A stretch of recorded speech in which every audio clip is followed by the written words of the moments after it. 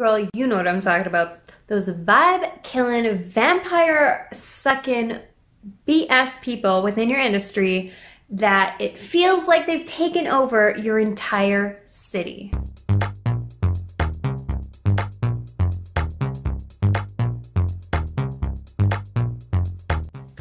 What's up, my good vibe DJ tribe, especially those of you that feel like you live in a vibe killing city.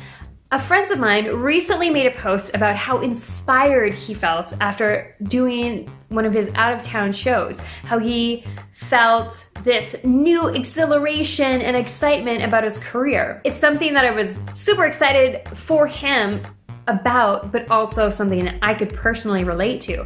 I've been there. I've done that. I've done the out-of-town gigs and felt like, oh my God, I wish my city had this. Oh my gosh, like I feel completely and totally inspired, and now I want to do all these other things that I did not even realize I wanted to do until now. And it's not to say that your city sucks or that some other city is better, but sometimes just visiting somewhere new, having a completely blank slate, not knowing anybody's drama, and just going out there to rock it can truly inspire us. It lets us see things from completely different perspectives. And that's something I really want to focus on today when it comes to living in a local scene that feels very cliquey, that feels like, you know, you're completely segregated from everybody else. And I want to talk about how if you're living in that type of situation, there's a hidden blessing. Having people support you feels wonderful. You feel on top of the world.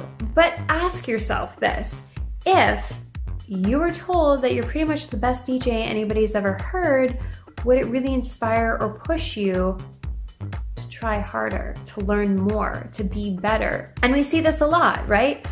You go into a club and you hear a DJ play and they're mediocre at best, and you think of some other DJ in your industry that would be perfect for it, but they're not getting the booking.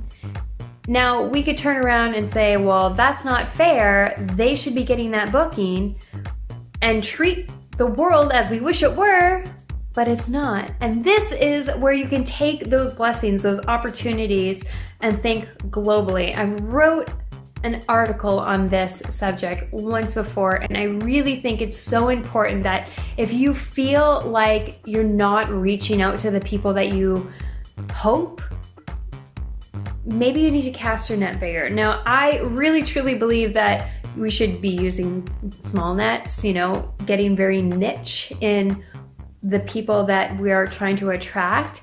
However, sometimes that means reaching outside of what you think your demographic is, right? So maybe you think you need to focus on your city, but you actually need to see where that niche is. Maybe it is somewhere completely different. Maybe you would get way more fans if in Europe versus Canada, or the US versus Australia. Maybe you would get more notice for your music if you looked more to the artsy-fartsy Fashion Week type crowd versus this cliquey, cliche, whatever crowd you think it is. So I really want to implore you to discover more, to look for inspiration in places outside of your city, even if it's just watching YouTube videos of artists in other countries and picking apart the things that are going on with them. And you might be surprised to learn that there are loads and loads of very famous people that were not well supported in their industry, and for whatever reason, it pushed them to go bigger. All right, that's the end of the vlog. There's nothing more to say. I'm just kidding, there's tons to say, but we'd be doing this forever. So don't kill no one's vibe.